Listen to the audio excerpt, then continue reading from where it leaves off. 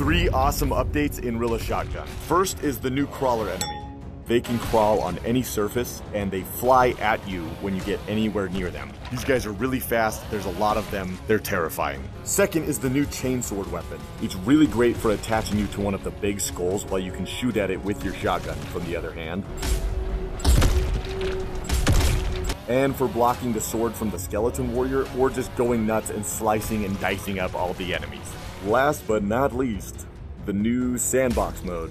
The new sandbox mode is awesome because you can customize enemies, you can increase the shotgun's range basically to infinity, and decrease the reload time, essentially giving you an automatic sniper rifle, which you can also use to fly around the map because of the awesome shotgun kickback. So it's pretty much a shotgun jetpack. Kind of like that machine gun jetpack you get in that Jetpack Joyride game. Enjoy some footage of me getting covered in carnage.